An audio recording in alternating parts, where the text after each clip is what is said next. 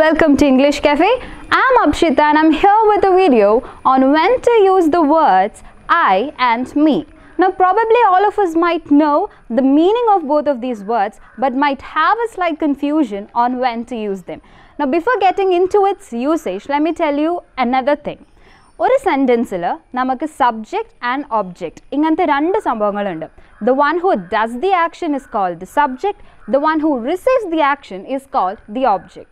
Now when do we use I and me?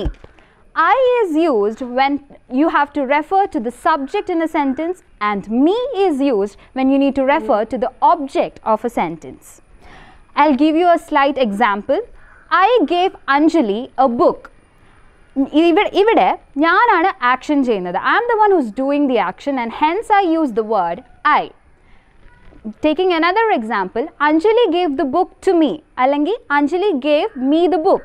ഇവിടെ I am the one who's receiving the action and hence I use the word me.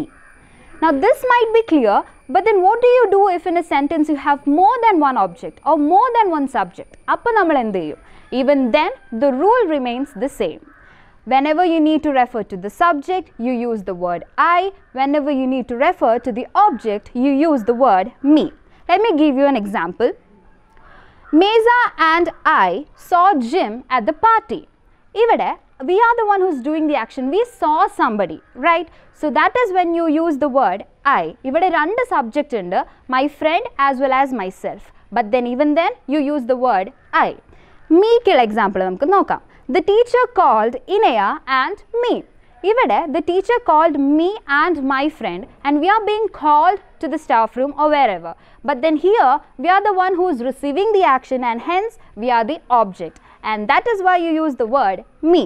So hopefully this video was clear to all of you, and if at all you have done these mistakes before, try not to repeat them. Thank you and have a nice day.